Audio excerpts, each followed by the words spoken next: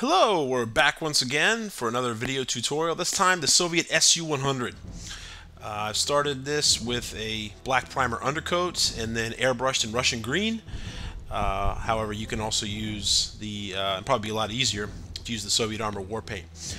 Alright, after that, first step here that you're seeing in the video is we're using German gray to take care of the tracks, the road wheels there, and the metal cable tie downs on the unditching log there.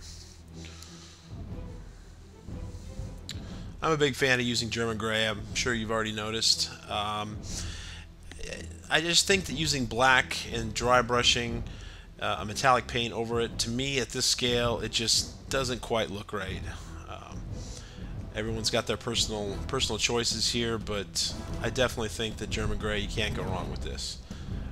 For any nation, really, for their tracks.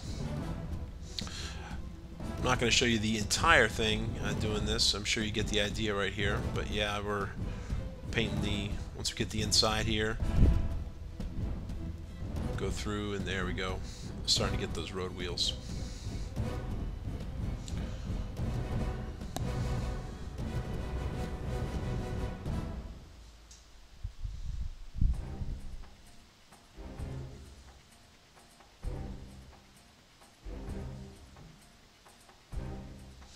And this, by the way, this tutorial here really is good for T-34s as well. Alright, we skipped a little bit. Now we're seeing here I'm painting the German gray on where the metal cables are holding the log onto the tank. Don't worry if you splash a little bit on the log. That's okay. We'll take care of it later. Okay? So, fast forward. After we finish the German gray, now we're going to paint gloss varnish directly on the sites where we're going to apply decals. In this case, we're just going to put a vehicle number on there, very similar to the ones that you see painted on the box cover. The gloss varnish is going to make the surface really smooth and help us prevent silvering and making our decal look horrible. Now, I opted, rather than go for the brown, wood logs that you see people paint all the time, is to try to go for a finish that maybe is a bit more realistic or normal, and I played with a few color combinations and finally came up with this 2 parts medium sea gray to 1 part khaki gray. I know it looks a little bright right here, but you'll see later it'll darken up a little bit and we'll put a wash on it. But this color to me looks like a lot of the trees that that I've seen walking around. Kind of a grayish with brown tinges bark on it. Not too often I actually see a tree where it's this bright, medium brown wood on there. You be the judge when you get to the end of this, but I just wanted to try something a little bit different, so I played around with a few color combinations of grays and khakis and browns until I found a finish that I dig. I hope you like it. We'll see when we get to the end there. We're going to do a shade on this. It's going to darken it up a little bit and give some relief, because the sculpting on this is actually really nice. You even get like bark texture and places, a couple spots where the bark's falling off. It actually looks really, really nice. And I think for the overall appearance of this SU-100, you'll be really doing yourself a favor if you take the time to paint, the add-on stuff, the bags, the helmets, and the unditching log here.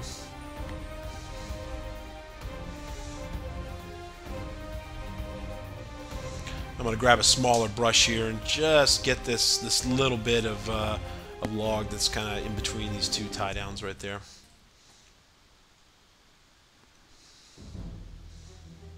Okay, now we're switching over to painting a much lighter color. You can see here on the exposed area where the wood was cut. Where the bark is cut away. So I guess the flesh, you want to call it, is much lighter. So I'm going for that for some contrast with the pale sand.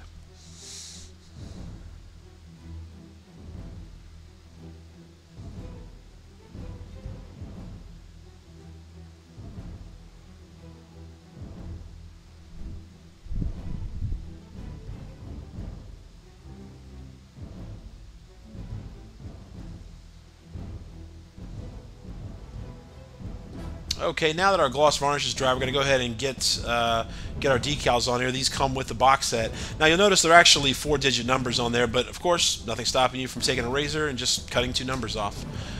So use water, push it around until you got it where you want it. I took a little paper towel here and wicked away the excess water I had in there to help me push that 20 around.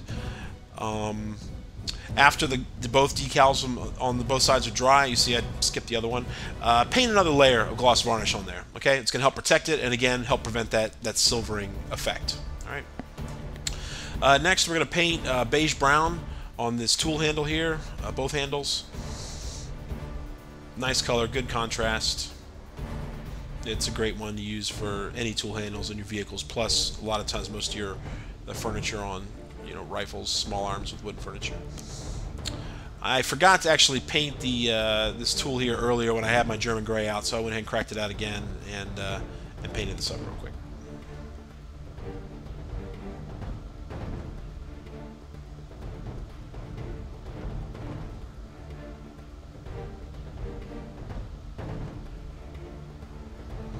Alright, now the exhaust in the back, kind of going to go for a little rust effect. Always looks cool. Again, a little bit more contrast. So paint just a little bit of cavalry brown on both of them.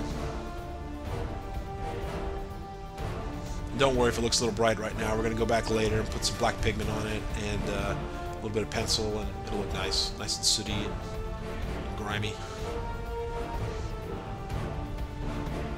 Okay, now we're hitting it with the sponge. We're taking a piece of sponge from the box set, getting a little bit of German gray paint on there, and basically just dabbing it all around to show chips in the paint. So try to focus on areas that are going to see that kind of damage. Fenders are a good one, crew hatches, sharp edges, anywhere where you'd suspect an armored vehicle would get damaged. Okay, as I promised before, now we're going to hit the log and give it some more detail, kind of bring out that bark detail and darken it a bit. It's a 1-to-1-to-1 mix, gloss varnish, brown shade, and black shade. The reason I didn't mix it with water is I wanted the gloss varnish to kind of help the capillary action of the shades get in there and define that bark as much as possible, and to help not darken it too much. And I think we largely achieved that with this here. Get a little bit on the ends, but try not to get too much. Then give the whole thing a matte varnish after that's dry. Alright, now we're doing our pigments. Like I said before, Vallejo Natural Iron Oxide right there in the backs. Make sure you get it on the end of the exhaust there, as well as on the hull of the vehicle itself right there, where the exhaust from it's kind of building up, the soot and everything. That looks quite nice, and it's very realistic using pigments like this. You could also use your airbrush with some matte black if you've got a nice, you've got a dual action airbrush that you have a lot of control over that. That looks good too. So either way. Alright, you can pick all kinds of colors you want to use for your road dust and dirt and grime and everything. This time I just want to try something different, so you went for dark yellow ochre, again from Vallejo. Make sure you get a really good amount of it on the tracks, road wheels, that sort of thing. And keep in mind that when you apply your second matte varnish to seal all this pigment down so it doesn't just get everywhere and make a mess, it will darken up a bit. It will get a lot more muted. So, if this isn't your kind of thing and you're worried that your tank looks like somebody just dumped a bucket of sand on it, it's not going to look like that once we get to our matte varnish stage. Make sure you get plenty in the tracks there, definitely. Try to get a couple of random spots on the hull, and try to get a bit on the decals as well, because sort of the paint chips, dust, things like that on the decals, maybe even a wash. That really helps sort of bring the paint job of the tank, the green of the tank, and the decal together, so it doesn't seem like a sticker that you put on after you painted the tank. You want the two to really look like they belong together and not two separate components, which unfortunately sometimes you'll see, because I know a lot of guys out there, the decals be the last thing they do, and you got this like beautifully painted tank, kind of grungy, kind of dirty, a little bit of battle damage, and then perfectly pristine decals. You want to avoid that. Get the decals on there early and let them take advantage of all this awesome dirt and filth and grunge you're putting on there. It looks cool.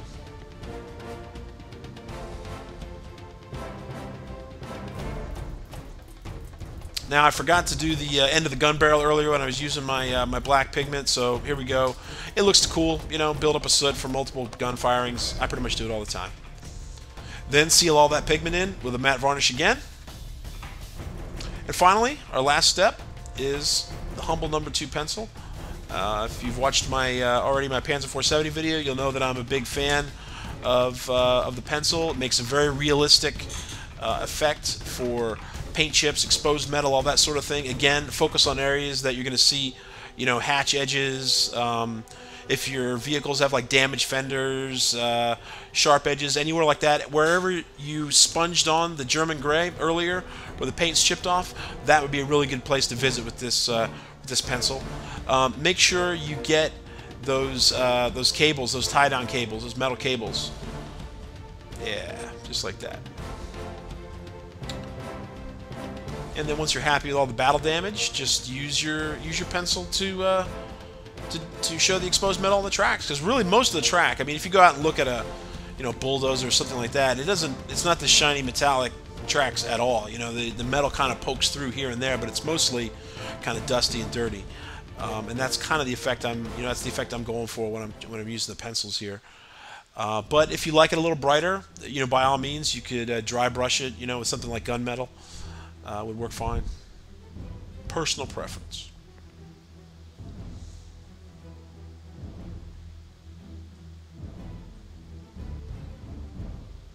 And make sure you do this after the matte varnish so it doesn't get dulled down. Otherwise, it won't look as nice as it could. Get a little bit on the gun barrel end there. Check a couple spots here. Make sure we're good. And that's it. Here's the 360. It's all done. Use that techniques and you'll get this box set painted in no time. Alright. Here's the recipe.